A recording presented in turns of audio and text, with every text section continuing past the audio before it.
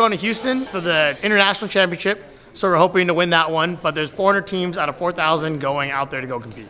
So being #1 is great because everybody wants to play with us.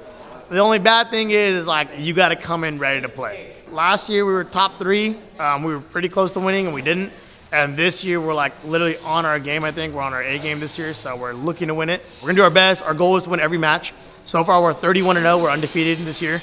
So our goal is to go to champs, win our 10 matches, get through eliminations, and then play for the finals.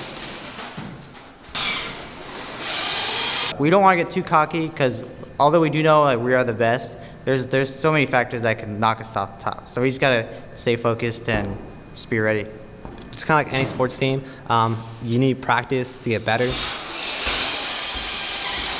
So that's why we put so much time in driving and making sure we're good for competition and preparing for everything, right? Like every small aspect of the team. You're only as good as your weakest link.